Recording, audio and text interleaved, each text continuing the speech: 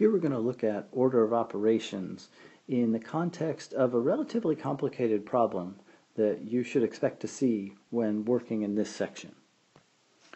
Here we've got a really big square root symbol, a long division bar. We have 5 minus 3 squared plus 2 minus 3 squared plus 2 minus 3 squared all over 3. That long division bar you've probably seen before, and that tells us to simplify everything on the top, simplify everything on the bottom, and then divide. The square root symbol that covers everything is what we're going to do at the very end.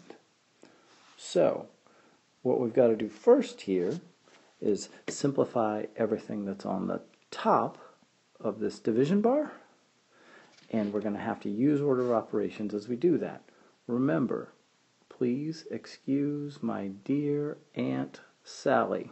So, anything that's inside parentheses is going to have to get done first.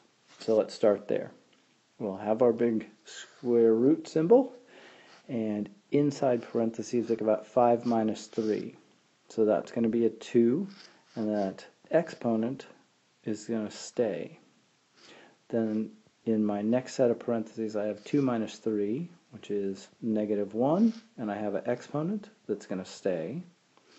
And in my next set of parentheses I have 2 minus 3 again, which is negative 1, and I have that exponent that's going to stay. And the 3 that's on the bottom, that just comes along. Alright, we took care of everything that was in parentheses. Next, we have to take care of any exponents that we have, and we have several. So we'll do that next.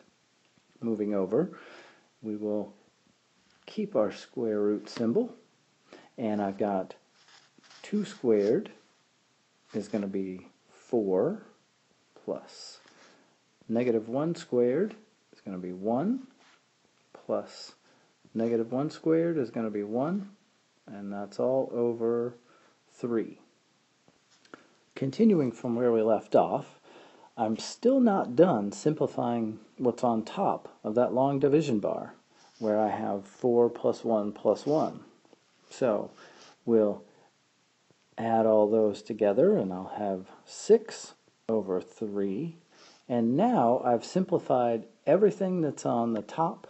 The bottom really didn't need any simplifying, so now I'll do the division.